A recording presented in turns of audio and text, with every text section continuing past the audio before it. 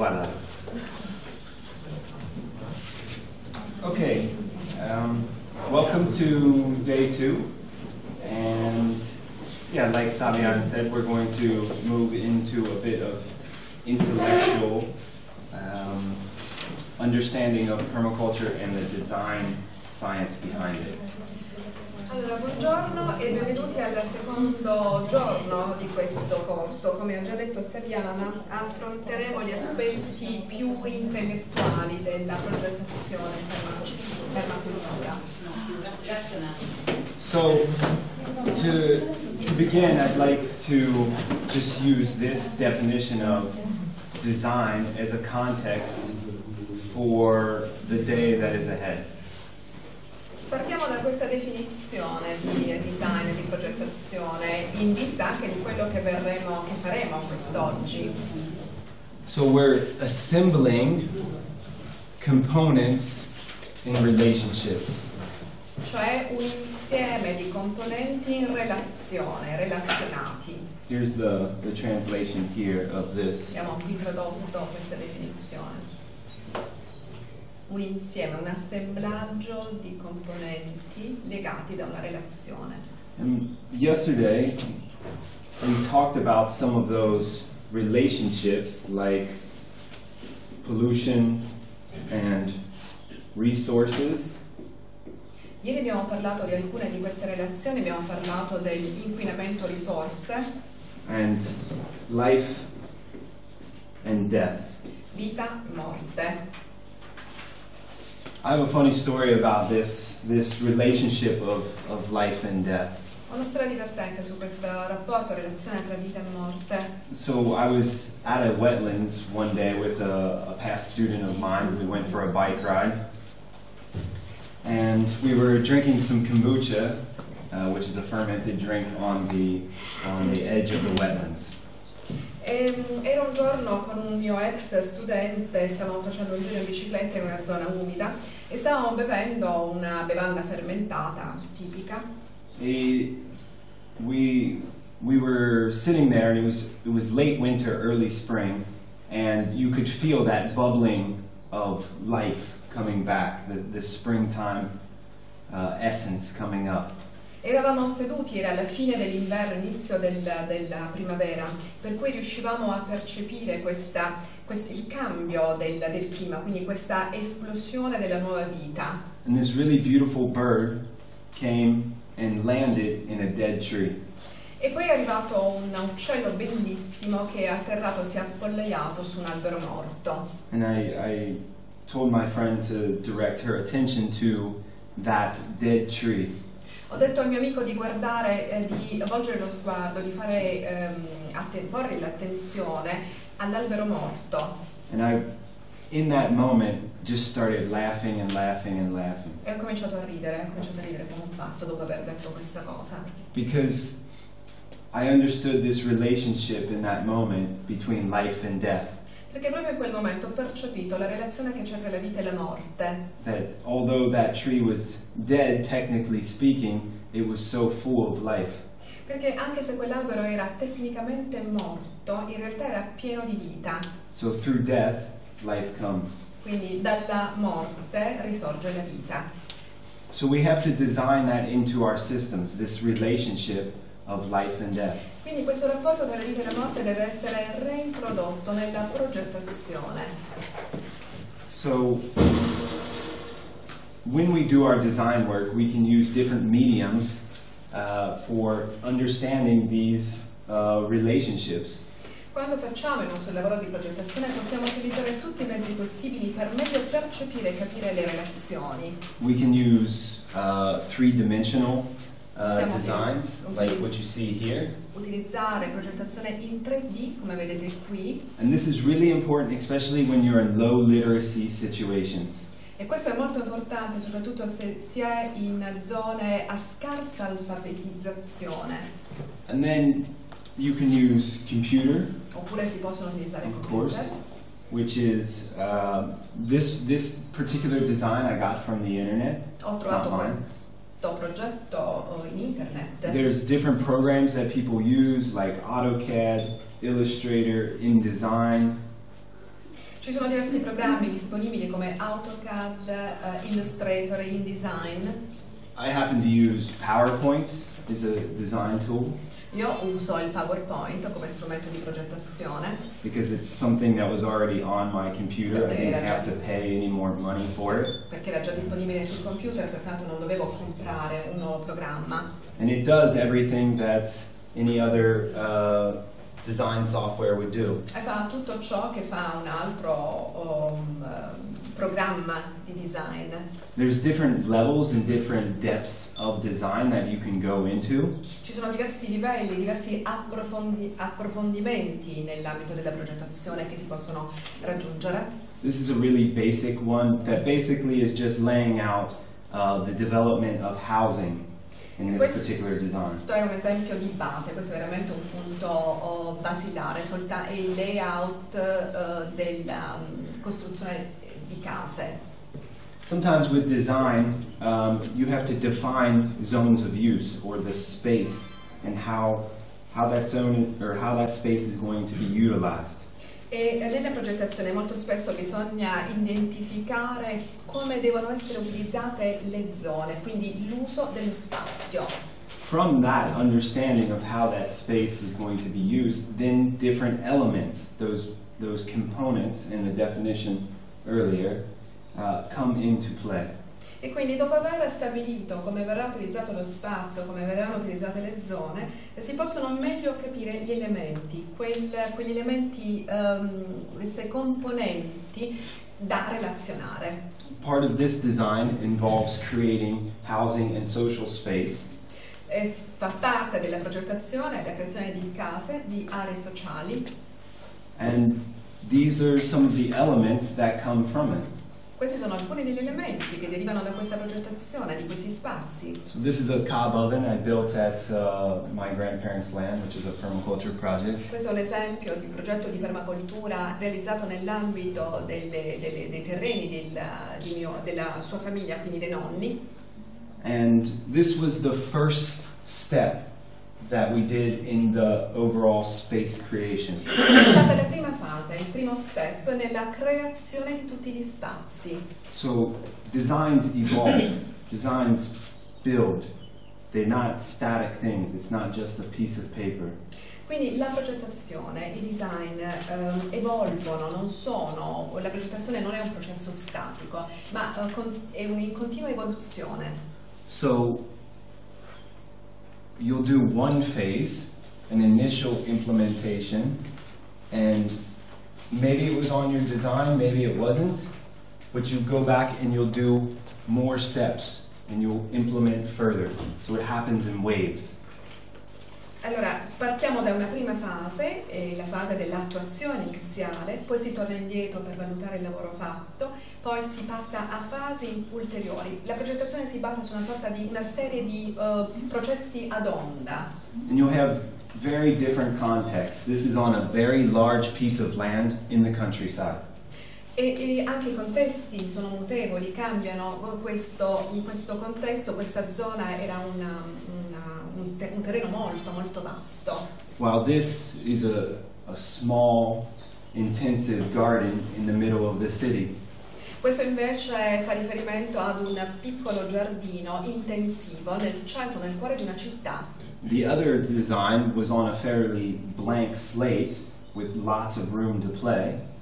Gli altri design, invece, gli altri progetti riguardano invece dello spazio completamente vuoto, quindi gli spazi enormi da riempire.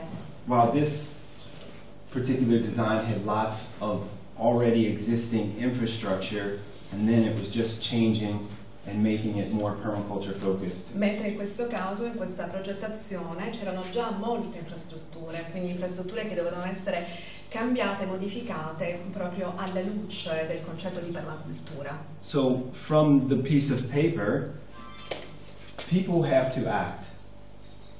So permaculture is largely about people. It's not just about plants and buildings. It all flows through people. E quindi da un pezzo di carta le persone devono incominciare ad agire, perché la permacultura non è costituita, rappresentata dalle piante, la permacultura è costituita dalle persone, le persone che devono agire. So in reality, every design should be accompanied by management plans and frankly business plans that involve financial layouts. Pertanto ogni singola progettazione deve basarsi sulla gestione, su una buona pratica di management e anche su una gestione finanziaria. You'll be contracted out by varying clients for design work. This particular client was in a very ritzy subdivision in the Dominican Republic. Allora, potete essere quindi contattati da vostri clienti che vi affidano un progetto, una progettazione, come in questo caso nella Repubblica Dominicana. And he had a restaurant at the top of the hill in this particular subdivision, and they were spending a lot of money on the food for the restaurant. Allora, questo signore, questo suo cliente era un ristoratore. Il ristorante era situato su una collina e gli investimenti maggiori naturalmente riguardavano la ricerca di alimenti, di prodotti alimentari. And so he understood that I'm already spending this much money to purchase the food, and I have land, why not employ people through my project to grow food right there? Allora, questo signore, questo ristoratore però si è reso conto che investiva grossi capitali per la ricerca, per l'acquisto di prodotti alimentari, ma di fronte a questi terreni che lo circondavano si è chiesto perché non coinvolgere i suoi dipendenti, quindi perché non coltivare la terra per autoprodurre i prodotti alimentari. Because essentially when you're purchasing, you're helping to employ other people. Quando si acquista naturalmente non si fa che creare nuove opportunità di lavoro, quindi si impiegano altre persone.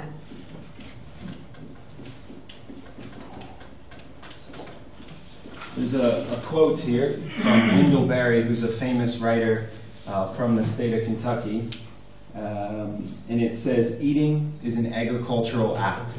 Allora, questa è una citazione di uno scrittore americano del Kentucky che dice mangiare è un atto, un'azione agricola.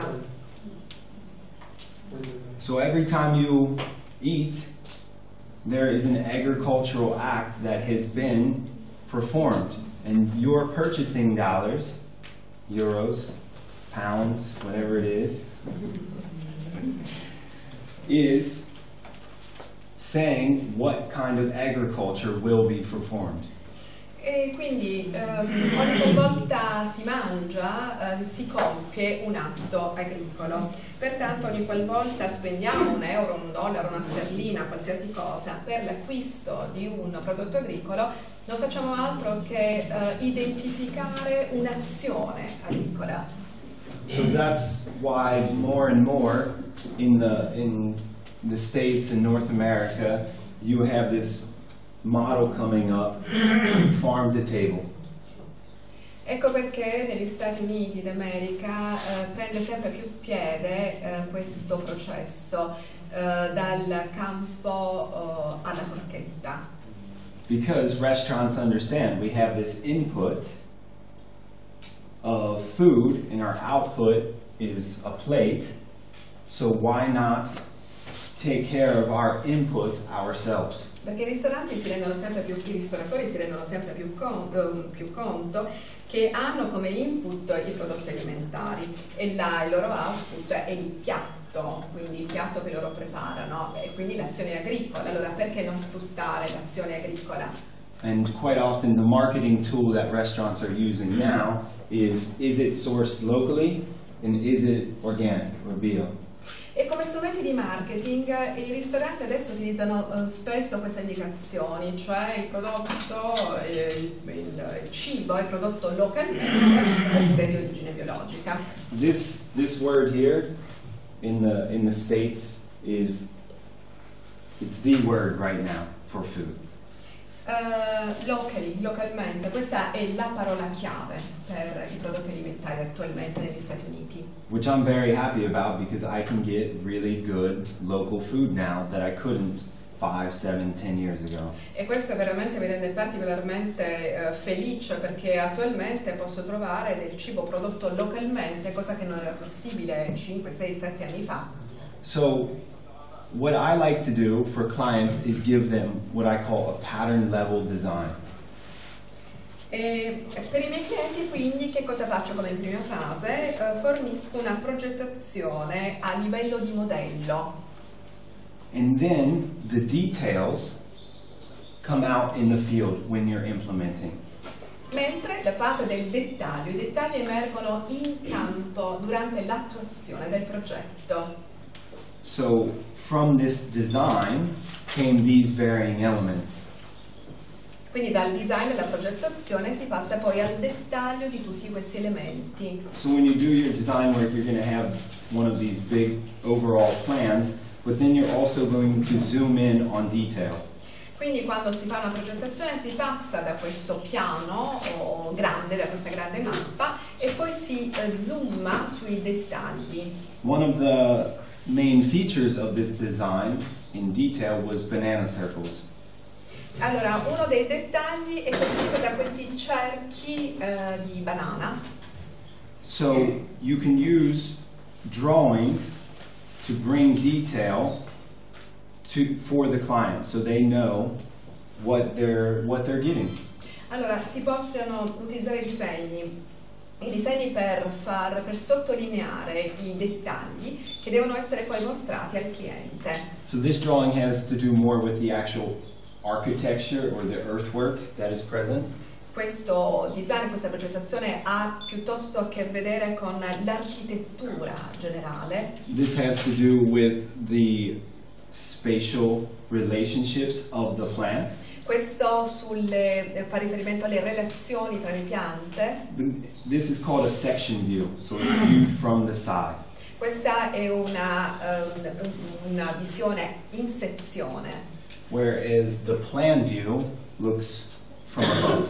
Mentre questa è una vista dall'alto. So when you combine these two together, you really get that understanding of spatial relationships. Ebbene, quando si combinano queste due sezioni, cioè la vista dall'alto e la vista in sezione, si riesce a percepire quali sono le relazioni. But still, it all flows through people. Ma ancora una volta, tutto ciò passa attraverso le persone. So this was a Haitian guy that I was working with in the Dominican Republic, and he was working very, very hard. Questo è un signore con cui ha lavorato nella Repubblica Dominicana, un grandissimo lavoratore. And this is what it looked like from above. I was managing a crew of 25 to 30 people and a very large machine every day for 2 weeks to build this farm.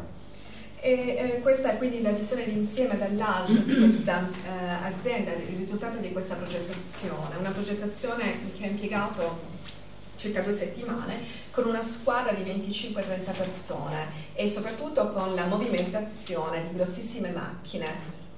And this is a hand-drawn map on paper. Questa è una carta disegnata a mano. And this was done by an artist that was in the class. Fatta da un artista. But this is the sort of thing that you'll be asked to do in this course. Ma questo è il lavoro che vi sarà chiesto di fare in un corso di questo tipo. È il tipo di lavoro che vi chiederanno di fare in un corso, sì, questo disegno. Just switch real quick. We can also look at flows of energy in design, and this one has to do with how a corporation was viewing its past and future flows of energy. E nella nostra progettazione possiamo anche considerare il flusso delle energie, quindi un'azienda può rendersi conto del flusso di energia del passato e confrontarlo con il futuro. So this comes from ZERI, Zero Emissions Research Institute, which is an Italian, European-based company. E questo è stato prodotto da ZERI, che è una società italiana europea, cioè l'Istituto Zero Emissioni. where they're working with large companies to take the waste, the entropy, and turn it into more products and more economic viability through putting it through more life kingdoms. Cioè si tratta della trasformazione dei residui, dei rifiuti, degli sprechi, che devono essere trasformati in prodotti economicamente vitali. So, instead of the spent grains just being feed and waste, they put it through the kingdom of fungi. Per esempio, la granella, piuttosto che finire poi in una discarica, viene reintrodotto nel regno dei funghi. And then by bringing pigs onto the site, you take their waste and put it through a bacterial life kingdom. E per esempio i rifiuti, gli escrementi suini, invece di evacuarli in una discarica, vengono poi reinseriti nel sistema batterico. And that digestion process of bacteria will produce biogas, which can be used. Della digestione, sorry, I beg your pardon, otherwise I can't follow you. Il processo, quindi il processo della digestione batterica produce il biogas, which can be used in the beer brewing process originally for the heat that you need. E che poi viene a sua volta riutilizzato per la produzione di calore. So this is what we need to do. We need to create more interconnections in our permaculture system. È quello che dobbiamo fare, cioè creare relazioni, interconnessioni in un sistema di permacultura. So here's a bit more philosophy, because I do like the philosophy of permaculture. E questo è un aspetto più filosofico, perché amo in modo particolare la filosofia della permacultura. Do you want to translate that? Okay. Yeah. Allora, ve lo traduco. Il cambiamento più grande, necessario, è passare dal consumo alla produzione, anche su piccola scala, nei nostri giardini.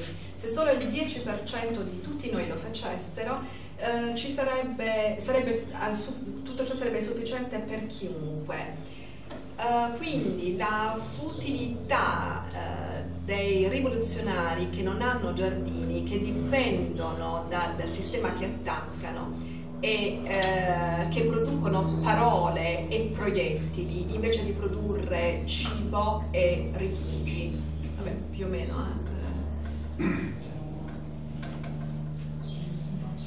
So moving and understanding this relationship of consumption and production. Quindi bisogna percepire in chiave diversa questo rapporto, questa relazione tra produzione e consumo, quindi passare dal consumo alla produzione. Our society, our schooling, our culture has conditioned us to be simply consumers. La nostra società, la nostra educazione ci costringono, ci forzano ad essere soltanto consumatori. But it's really important that we move into a role of also being producers. Invece dobbiamo cambiare ruolo, cioè passare dal consumo, dall'essere semplici consumatori, di ridiventare produttori. And that's how these local economies spring back up. In questo modo si fanno riaffiorare, riemergere le economie locali. Because we're no longer just exporting that production to China or Bangladesh or Argentina. Perché non esportiamo più semplicemente le produzioni in Cina, in Bangladesh o in Argentina. And I really love this quote. Anybody know this chap here? Conoscete questo autore? Fayol? He was a Frenchman at the Industrial Revolution, and he came up with the modern idea of an MBA, a Master's in Business Administration. Allora, è un francese, Henri Fayol, che ai tempi della rivoluzione industriale ha inventato il Master in Business, per così dire, il Master in Business Administration. So sometimes you ask, well, why would we take the time to do a permaculture plan? Ci si chiede spesso, ma per quale motivo dobbiamo perdere tempo a progettare in permacultura? Because when the Industrial Revolution came to farming and fossil fuels became such an integral input, the design aspect, the efficiency aspect went out the window. E perché con la rivoluzione industriale, che ha spazzato via l'agricoltura per certi versi, quindi con i combustibili fossili che sono diventati l'input principale, anche la fase del design e della progettazione è stata accantonata. So, can you translate the phrase there, please? Senza un piano, un progetto, non c'è impegno e quindi non c'è responsabilità. Will you read it one more time, just for John? Volete che ve lo rilegga? Quindi senza un piano non c'è impegno e non c'è responsabilità. Questo è quello che è scritto di questo francese Henri Fayol. This is for me is a really important validation of why we stop and take the time and do the planning that is required for a sound permaculture design. Questo spiega per quale motivo è importante fermarci un attimo e quindi fare una pianificazione, per una progettazione razionale di permacultura. And all of our design work is based on the ethics of permaculture. Il lavoro di progettazione si basa sull'etica della permacultura. Care for the earth, Amore, cura per la terra, care for the people, cura per le persone, and sharing your surplus. condivisione del surplus. So from there we get into the principles of permaculture design. E da ciò si passa ai principi della progettazione in permacultura. And similarly to the definition, there are numerous versions of the principles of permaculture. E esattamente come per la definizione di permacultura, anche per questi principi di progettazione ci sono numerose versioni. These 11 come from the Introduction to Permaculture book by Bill Mollison. Questi 11 principi sono stati estrapolati dall'opera di Bill Mollison, Introduzione alla permacultura. These are the ones that I prefer to use. Sono i principi che preferisco utilizzare. And I prefer them because I think it's well organized and it teaches you a lot about nature. Perché sono molto ben organizzati e insegnano moltissimo sulla natura. So Bill Mollison looked at how nature organizes itself and came up with these principles to lead us on how we can design and manage systems. E Bill Mollison ha osservato come la natura si organizza per poter quindi condurci, guidarci nella progettazione permacultura. So just to plug a small project that I'm doing. Allora, per farvi vedere un piccolo progetto, il corso d'opera. This whole course, the 72-hour permaculture design course that I normally teach, I'm putting on the internet. Questo corso, ad esempio, questo corso di 72 ore sulla progettazione di permacultura, questo corso dispensato, è disponibile in internet. No cost, no, not asking, actually I'm paying. A costo zero, sono io che pago. Because I'm paying artists to do graphics. Perché pago gli artisti per la produzione grafica. So, but I'm putting a book online because I want to learn more about permaculture through writing. Ho messo online un libro perché io stesso voglio imparare di più sulla permacultura. So, if you want to interact with this website, it's just se volete interagire con questo sito web,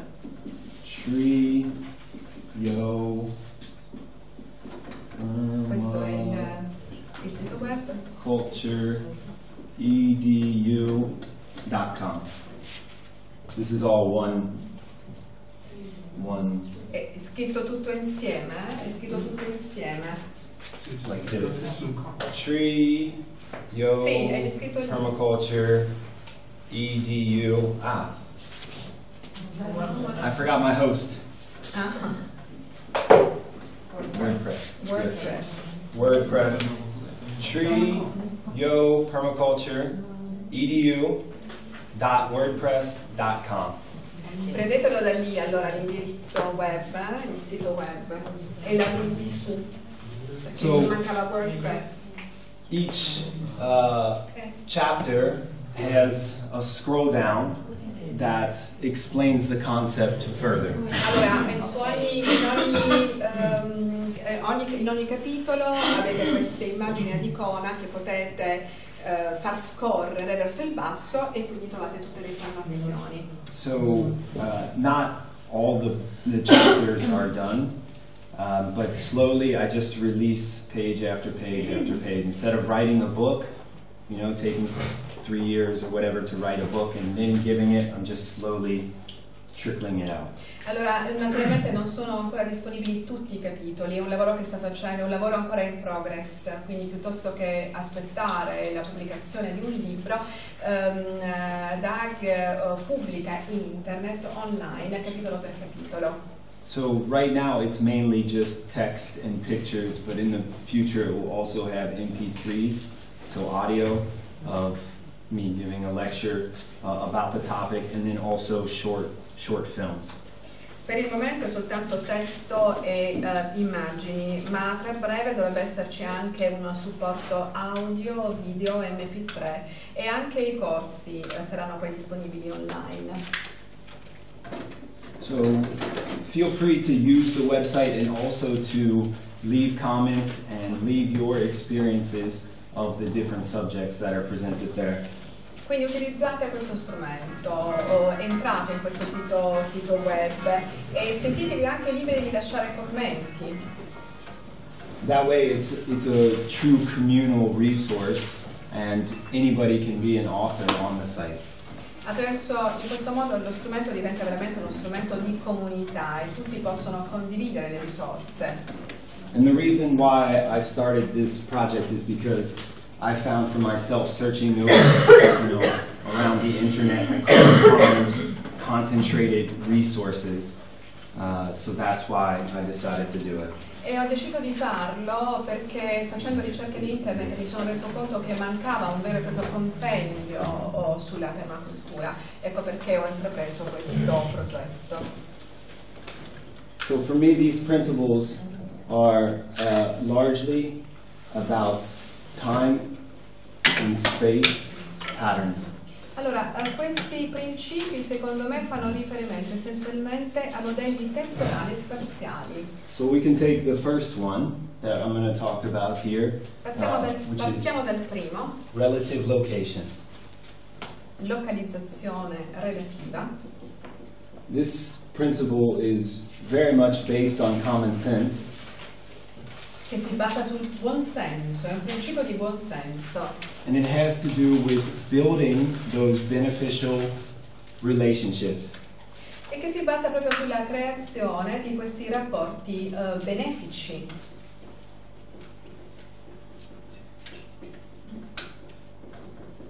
Well, how do you do that? How do you build beneficial relationships in time and space? Come si creano relazioni, come si costruiscono relazioni benefiche nel tempo e nello spazio? First, for these components to interact beneficially, you have to put it. Do you need to help here? No, it's okay, thank you. Okay, for these components to have beneficial relationships, you have to put them in the right place. Allora, perché ci siano queste relazioni benefiche è necessario che queste componenti siano situate nel posto giusto. It's really simple. Molto semplice. So if we take 3 common elements of a permaculture farm, Se prendiamo 3 elementi comuni ad un'azienda in permacultura, okay, we have here the mulberry tree. Abbiamo un gelso, questo è un albero di gelsi. We have a pond.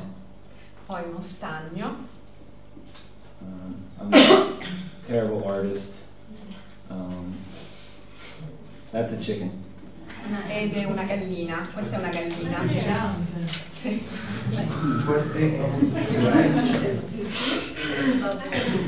That's why I tend to draw on the computer. It's much more forgiving. So, it's great if you have chickens, a mulberry tree, and a pond on your permaculture farm, but how can they interact? So tell me about how these three elements can interact. Allora, dite come possono interagire questi tre elementi? Un gelso, uno stagno e delle galline. Come interagiscono? Chicken eat mulberry. Okay. So, E quindi, sì, quindi le galline mangiano i gelsi. So the mulberry drops its fruit when they're ripe, and the chicken can come over and eat the fruit. I gelsi maturi cadono nell'albero e le galline si nutrono di questi gelsi. What else? Che altro? Quali sono le altre relazioni? Che beve dallo stagno. The chicken drinks water from the pond. Okay, yeah. Sì. Forse le radici degli alberi riescono a Roots of trees. Yeah. Reach. Le radici raggiungono l'acqua dello stagno. mangiano i vermi e lasciano la gallina. Sempre le galline. Chicken eats the worms. Okay. And the droppings. Okay, so the chicken leaves its droppings and it's also getting food from here. Sì, no, ma anche la gallina, le iniezioni della gallina servono. And the droppings of the chicken are used by the sono utilizzate the droppings of the chicken are then used by the tree. Yep. Sì, sì. Okay. So this gets bigger. Yeah. E quindi l'albero cresce. Ma gli stagni che noi facciamo in genere sono impermeabili e quindi le radici. And he's just replying that the artificial ponds are usually waterproof. Yeah. Okay, and therefore roots of trees cannot reach the water. We'll say that this is the dam wall, just to. It's a natural pond. Yeah. So even if it's man-made, okay, you don't plant trees here. He's right, because this is impermeable. Sì, è but vero. on this side. Allora, diciamo che da questa zona non vengono piantati gli alberi perché i lati dello stagno sono effettivamente impermeabili. Quindi sono da un lato In questo esempio è un esempio. Facciamo finta che questa zona è impermeabile, non l'altra. How else can they interact? In quale altro modo possono interagire questi tre elementi? L'albero fa ombra allo stagno, quindi raccogliamo la traspirazione. Cosa raccogliamo? L'albero raccoglie The tree collects water because water evaporates from the pond. Yeah. And the tree collects Okay. the water that evaporates. So water is moving back into the system. Yeah. Quindi l'acqua ritorna al sistema. Yeah. And he said shade as well. So. Shade, l'ombreggiamento. E anche la gallina trova riparo sotto l'albero. And the tree is a shelter for the chicken. Yeah. So it's another function. Yeah. Sì, un'altra funzione, la funzione del rifugio. How about the pond and the chicken? How can the pond and the chicken interact? E qual è l'interazione tra stagno e gallina? Oh well, the chicken drinks water Okay. from the pond. Okay. So the chicken gets water. You can also take waste from the chicken and put it into a pond. Okay. The chicken takes. The chicken can drink water, but you can also put the waste of the chicken into the pond. Ok, sì, allora la gallina si abbevera allo stagno, ma i suoi rifiuti ritornano allo stagno. In that case, no, they wouldn't. Yeah. Yes. But chicken, they come from a country where there is not too many ponds. It's really sometimes for this kind of climate, if you put a pond nearby the chicken gets sick. Okay. But that would be fantastic. Yeah. The chicken needs tiny quantity of water. Si dice che questa, nelle nostre Because condizioni, during comes you never put too much water on a chicken in the yard, but you put. Right. It is different in England, but not here. Okay. That's what Yeah. has now. Yeah. Saviana, scusami, io ti ho intrasentito, non ti ho sentito benissimo. Scusate, Dici no, che no, non questo è uno intendo, sistema. scusami. Sì. No, no, in italiano lo dire. No, il fatto è che anche una tradizione qua sì, in non Mediterraneo non esiste. mettere mai i polli vicino allo stagno, perché i polli non sono come le anatre, non hanno bisogno di tanta acqua, anzi molto spesso uno stagno può provocare delle malattie. Hanno bisogno di prendere l'acqua in piccole quantità, come la rugiada, oppure in piccole quantità anche liquide, ma non lo stagno.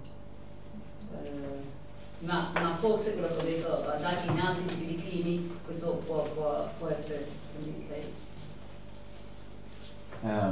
So the point of the waste going into the pond is that it stimulates growth in the pond. Allora, quindi questi rifiuti che dalle galline passano poi nello stagno stimolano la crescita. Which, yeah, ducks would normally fulfill this role.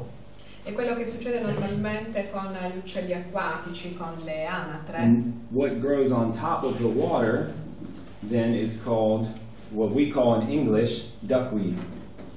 E quello che si sviluppa sulla superficie sono quelle che in inglese si chiamano duckweed, erbe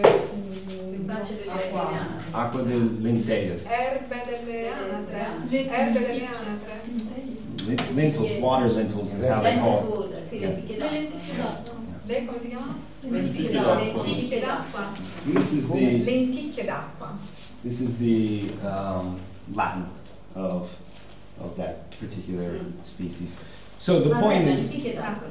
so the point is that this plant is extremely nutritious for poultry. Allora, quindi questa, sì, in italiano si chiama lenna. La lenna in particolare ha un potere nutritivo elevatissimo per i polli, per le galline. So you can scrape this plant off the water surface and either dry it or feed it to them fresh. Quindi la lenna può essere raccolta dalla superficie dell'acqua e può essere fatta anche essiccare e si utilizza come mangime. 43% crude protein. 43% di proteine. And it's really high in the amino acid known as lysine. Ed è molto ricca di lisina, che è un aminoacido. And this is the amino acid that turns the eggs from a pale yellow color to a golden color. E la lisina è quell'aminoacido che trasforma il colore delle uova da un giallo molto chiaro, pallido, a un giallo intenso, un giallo oro. And I don't know if you guys have noticed lately how in the last 6 months, year, the eggs from commercial growers have gotten really, really, really golden. It's this really Non strange so color se gold. avete notato negli ultimi 6 mesi, nell'ultimo anno, che le uova normalmente in commercio hanno adesso questo colore giallo intenso. Because they're being fed Parliamo del guscio o synthetically. del tuorlo? Are you referring to the shell of the egg No, or the to the yolk. yolk? Yeah. No, il tuorlo. Il tuorlo. And that is because they're being fed high amounts of lysine, but in a synthetic form. E questo è perché, quindi il tuorlo è particolarmente giallo, di questo giallo oro intenso, perché vengono somministrati mangimi con un contenuto in lisina sintetica, lisina sintetica molto alto. Instead of using that synthetic input, which is very costly, you can use a biological input in this form. Quindi invece di utilizzare una lisina sintetica, che oltretutto è particolarmente costosa, si può fare ricorso alla lenna, che invece è un prodotto naturale. So back to the definition, if you have your chickens all the way over here, okay, and you have your mulberry tree all the way down here, and you have your pond up here, if those elements aren't placed in relative location of each other, that beneficial relationship will not happen. Allora, se questi tre elementi non fossero localizzati qui in questo modo, ma se fossero distanti, sparpagliati, non potrebbero aver luogo quelle relazioni benefiche di cui abbiamo parlato.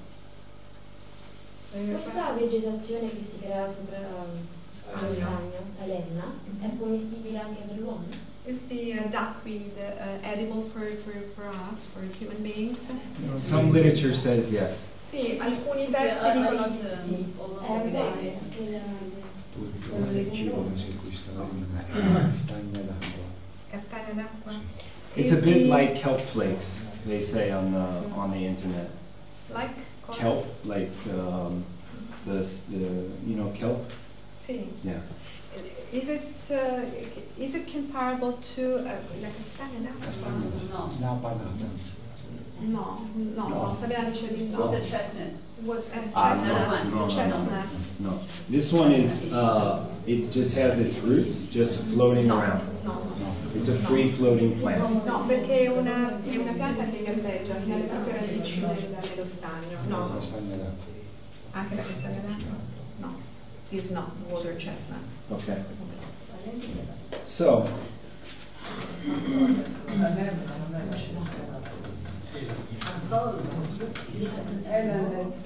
Io non sono mai sicura di niente. E azzorro anche. Lui dice del manino regola piccolo. che non mi dico da. Grazie mi sto frutta. Come mangiamo a casa? La tua è un po' più grande. Forse non mangia. Vabbè. No, vabbè, nella lenna comunque. Sono lenne, insomma. we're going to talk about elements real quick. Elements on a permaculture farm. Adesso quindi riparliamo di questi elementi in permacultura. We mentioned chickens, we mentioned a pond, we mentioned a mulberry tree. Abbiamo citato le galline, uno stagno, un gesso. This could be a cob house. Potrebbe esserci una cob house, una casa in terra. This could be a solar photovoltaic panel for electricity production. Un pannello solare fotovoltaico per la produzione di elettricità. This could be pigs. Un allevamento This suino, could dei be suini, a market garden. un orto. Any other ones that you can think of? Che cos'altro? Quali sono gli altri elementi che possiamo inserire? Things you would find on a permaculture farm. Che cosa possiamo trovare in un'azienda in permacultura? Fruit trees. Okay. Cisterna d'acqua. A water tank, a water cistern. Okay. Water tank. Una cisterna, ok? Cosa avete detto? Scusate. Le pietre. Stones. Okay. Stones. Sì, pietre. Piante aromatiche officinali. Aromatic plants. Aromatic scents. Aromatic. Api. Bees. Bees.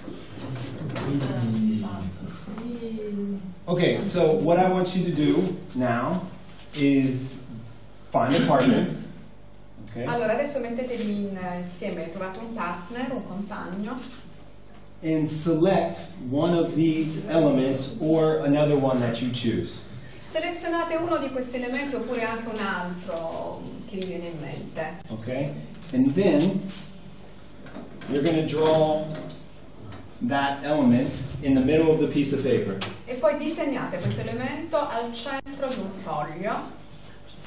So this one is the stone. It's easy for me to draw. Questa è una pietra, la cosa più facile da disegnare.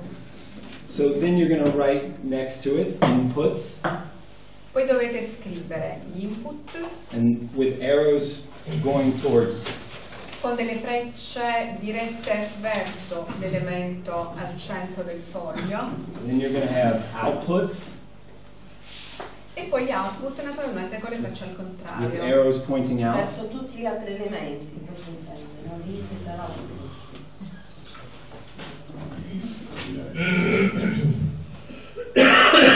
Which outputs can be attached to products and behaviors. E gli output possono essere prodotti o comportamenti.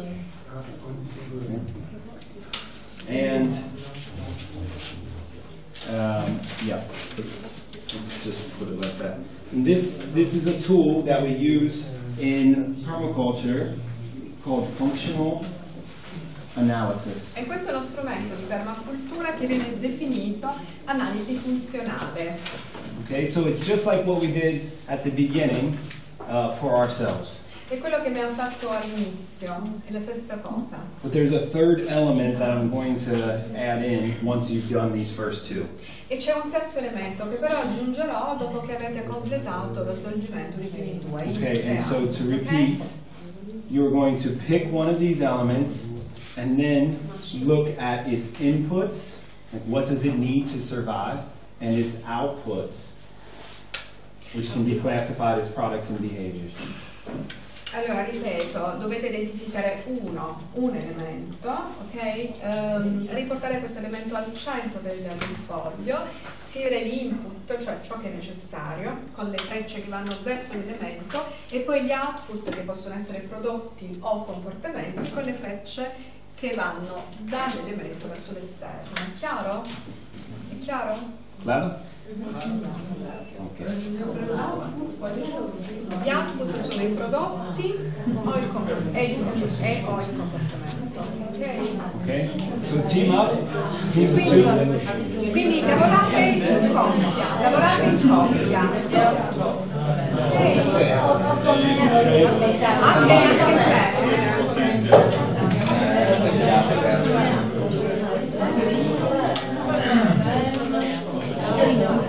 Anche L'elemento centrale.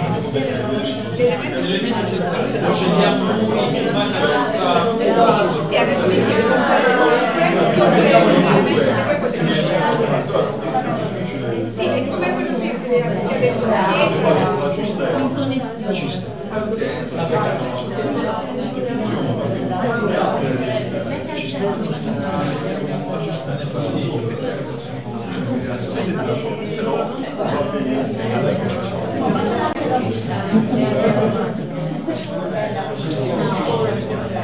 I've never actually done this part though, where I have to break into start talking.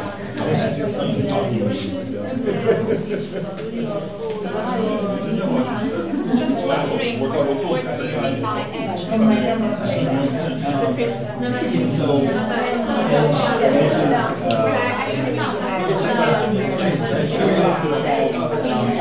Like some designers say increase edge, but there's actually decreases. Like when you build a materials itself, you have to decrease edge. Like if you have a piece of straw, it's better to cut it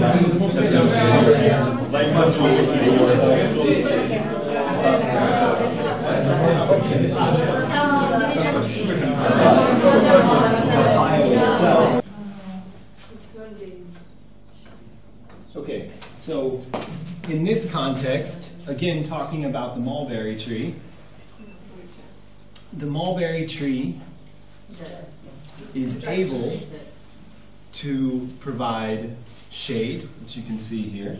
Allora, ritorniamo al gelso, al nostro gelso. Il gelso può offrire ombra. It's providing forage for the chickens. Foraggio, mangime per le galline. Okay. It's also providing food for humans. Anche cibo per If I go and give the chickens some water or some food, I can also eat the mulberries. Quindi il cibo, posso nutrirmi anch'io di cibo, gelsi. It's absorbing nutrients that are going to be very concentrated in this chicken yard. Assorbe gli elementi nutritivi che saranno molto concentrati per la presenza di un pollaio. It's protection from above because there's lots of eagles and hawks in this region of the western part of the United States. E protegge dall'alto perché soprattutto in questa zona degli Stati Uniti, quindi il malveri, il gelso offre grande protezione. Through its inherent cycling, it's a soil builder.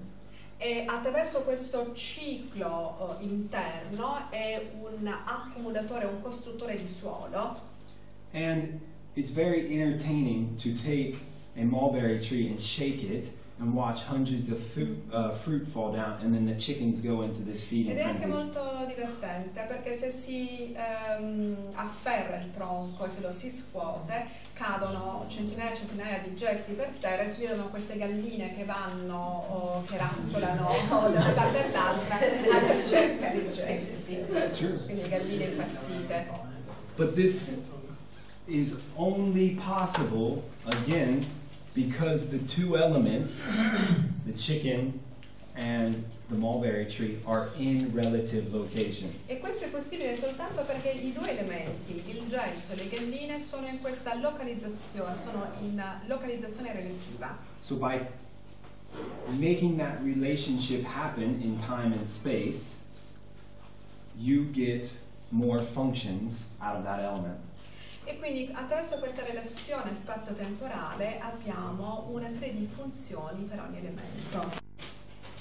So all of the principles are actually going to build on top of each other. So it's just like a big flower where all the petals help to create one. Quindi in questo modo è come se come se avessimo un grande fiore con tanti petali e questa è la rappresentazione delle funzioni multiple per ogni elemento. So this is the third principle, okay, Quindi questo è il terzo principio, which is the other side, and this helps to build what some designers call redundancy in the design. ed è diciamo l'altro lato della medaglia, è quello che molti designer, molti progettatori chiamano ridondanza, quindi ripetizione. So I'm going to go through this explanation, but try not to, well, but what is this, what is that? I'm just trying to show the principle itself. Allora cercherò di fare questa spiegazione mostrandovi i principi, per questo motivo chiedo di non interromperlo, chiedere che cosa rappresenti una slide o l'altra. So the function here is to slow and sink water into your site. Allora, la funzione in questo caso è quella di rallentare il decorso dell'acqua e quindi creare dei bacini di raccolta dell'acqua. Which is a very, very common theme on permaculture farms because our soils have been broken and our hydrological cycle has been broken. Ed è un tema molto comune, molto corrente, proprio proprio per questa compromissione idrogeologica dei nostri suoli. So we can look at a combination of elements that would support life. Quindi bisogna considerare una combinazione, un insieme di elementi che sono alla base, che sono il sostegno e il supporto della vita. So the first one is a rain garden. Il primo elemento è questo giardino pluviale. Though the problems of the world are increasingly complex, the solutions are embarrassingly simple, if you remember that quote. Vi ricordate quella citazione? Le parole, le situazioni sono particolarmente complesse, ma nonostante la complessità le soluzioni sono molto semplici. So what is a rain garden? Che cos'è un giardino pluviale? It's simply a hole in the ground with mulch. È semplicemente un fosso nel terreno con della pacciamatura, with plants that are adapted for this sort of ecosystem. con delle piante che si adattano a questo ecosistema. Easy, right? But normally, this water is quite often put into sewers.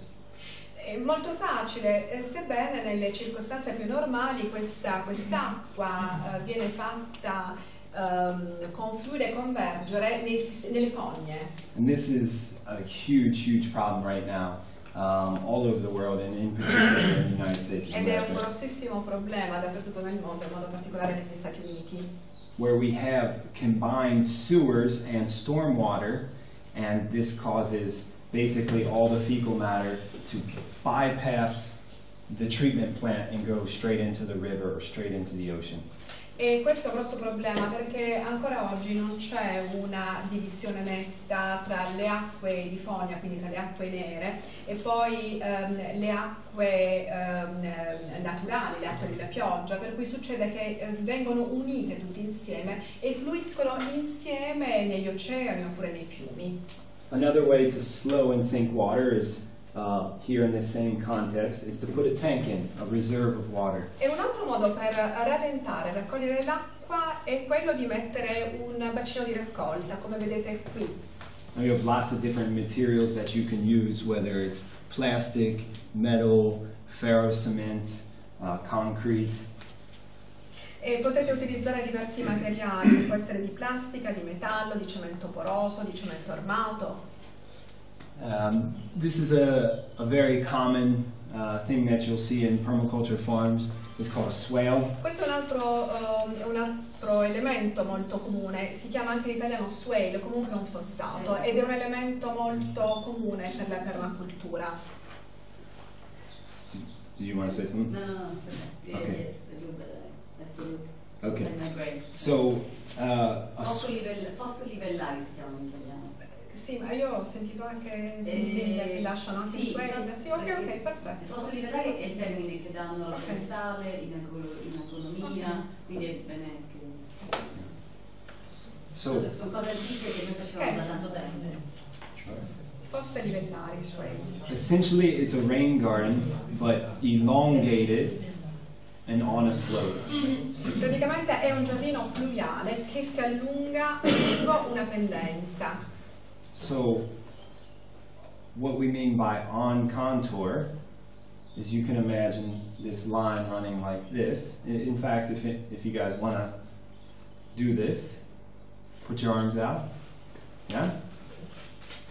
Allora, immaginate che questa sia una curva di livello, ok? Questa è una curva di livello, quindi mettete tutte le braccia così per formare una curva di livello. And okay, so you can see this level line coming around. Quindi vedete And then questa extend curva. out. Poi distendete le braccia. Yeah. Distendete le braccia. Ma posso darlo? And tilt. Arrivi. So that's off contour. On contour. Off contour. Allora, contour. questo segue la curva di livello, questo invece è contour. fuori dalla curva di livello. Okay? So that's what we mean by water harvesting ditches and mounds on contour. E quindi questo è il concetto di fossi di raccolta delle acque e cupoli secondo le curve di livello. These systems, these elements, is something that Ramis Kent in a few days will go over in much more detail. Allora, fra qualche giorno il prossimo relatore, credo che si chiami Kent, vi parlerà in maniera dettagliata di questi aspetti. And the idea of contour, I believe, is something that you're going to cover tomorrow. Yes. Sometime. Yeah. Okay. Anche Saviana ve ne parlerà, Saviana ho ben capito che ne parlerai anche tu delle... Sì. Ok. Fosse livellare. Allora, le fosse livellari, sì, sono dei pozzi, dei fossati di raccolta dell'acqua in culi secondo sulle curve di livello. Volevo fare una domanda. Rispetto al nostro territorio, uno dei problemi che abbiamo è che abbiamo un territorio carsico, quindi anche l'accumulo dell'acqua She's referring especially to our territory because ours is a karstic territory. And therefore it is very difficult for water to, it's very water impermeable. Sì. So, a parte la pendenza che magari si può ricreare, si può fare la pendenza, perché noi abbiamo un territorio abbastanza piatto. And our territory, our ground is also flat, but of course we can recreate a certain slope for the harvesting of water. So in that context where your soils are very open, basically you're going to look at redirecting flows where the soils aren't open or the surface isn't open. So your roofs and your roads are going to be places where you can redirect water into this sort of E in questo caso si formation. tratta di ridirigere il flusso delle acque partendo dalla valutazione dei tetti e anche delle strade. Quindi in questi casi, in un territorio carsico, quindi si tratterebbe di ridirigere i flussi. And again, this is something that you're going to learn more and more about in the coming days. So. Ma ne parlerete, ci saranno questi aspetti, saranno poi approfonditi nei prossimi giorni. So this is the next element that you could use in this idea of slowing and sinking water.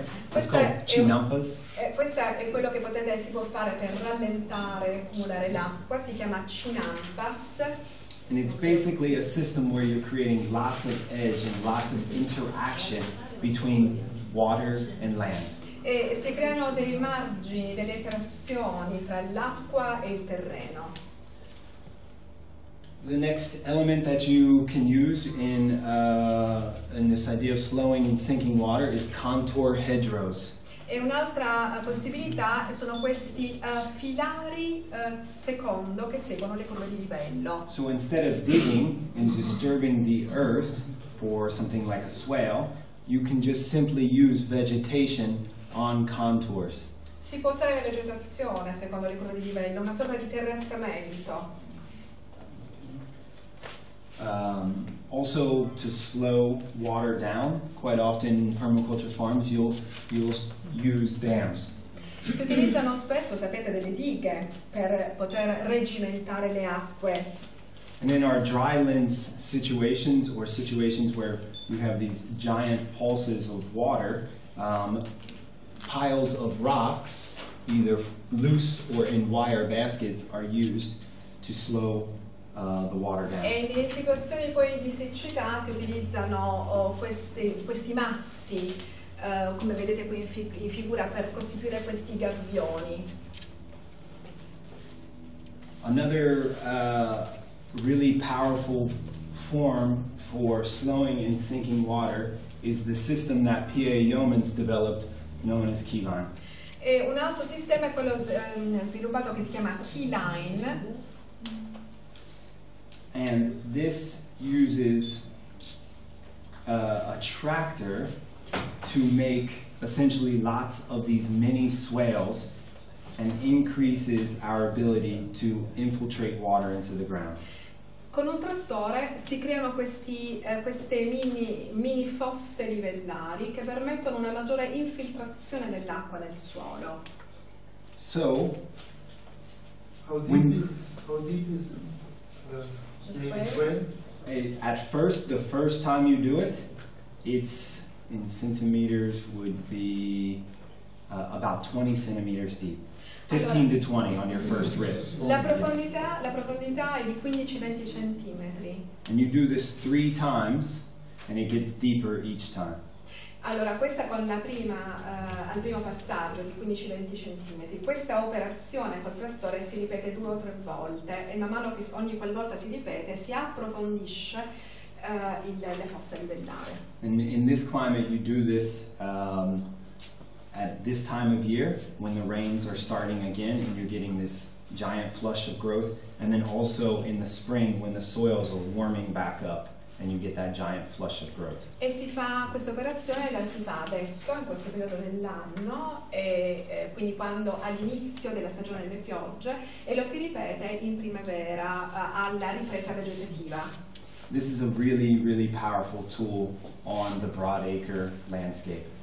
E questo è uno strumento molto interessante, soprattutto per questo trattore, quindi questo strumento è importante soprattutto quando gli appezzamenti sono molto grandi. And this is an implement that is here in Italy. There are people who have this particular implement. E questo attrezzo agricolo è presente anche qui in Italia, ci sono persone che ce l'hanno. Which I can't say about Portugal. 2 o 3 volte all'anno o 2 o 3 volte come trattamento? Non so notario, però c'è Do you, well, the operation is carried out twice or 3 times per year or one after the other? It's usually about 6 months apart. A distanza di 6 mesi. A distanza di 6 mesi. Marco Ligrassi. And the last element within that idea of slowing and sinking water is greywater systems. Allora, e l'ultimo elemento, sempre legato a questa idea di rallentare, accumulare acqua, è costituito e rappresentato dalle acque grigie. Which for myself, I use really low-tech greywater low-tech greywater solutions. Allora, io utilizzo delle soluzioni low-tech, a basso impatto tecnologico, per le acque grigie. Which is just simply the water outletting into a basin with carbon with plants. Quindi l'acqua viene fatta fluire direttamente verso questo bacino con pacciamato. With carbon and plants.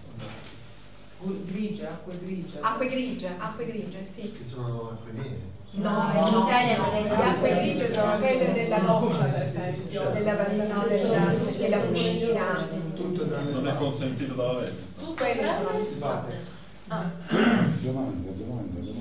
è questo. Il grasso direttamente là? Il grasso? Grasso. Well, if for fatty substances, the fats which are diluted in the water, in the rainwater, do they flow directly in this basin? Yeah. Sì. You can have another element in between. Sì, potrebbe essere frapposto un altro elemento. Yeah, it's called a grease trap. È una trappola per il grease, per il gas.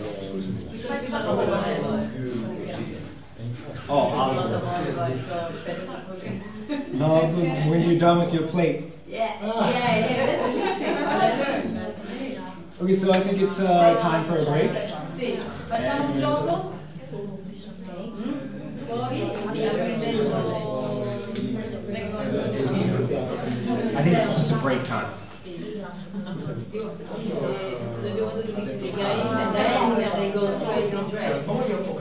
Not quite yet. I'm not ready for it. Unless the next thing is the sectors.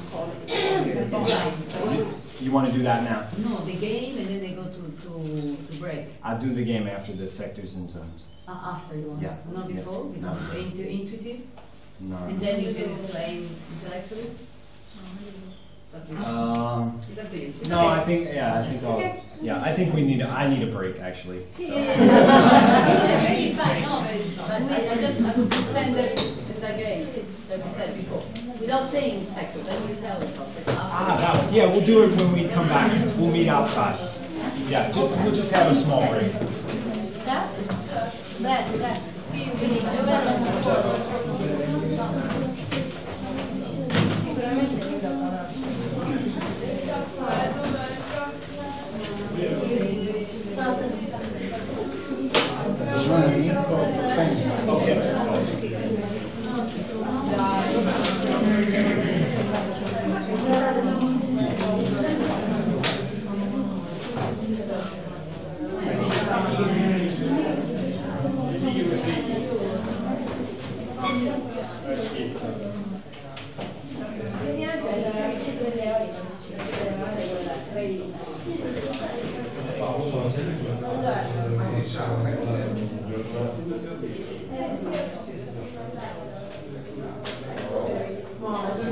La primavera poi, anch'io.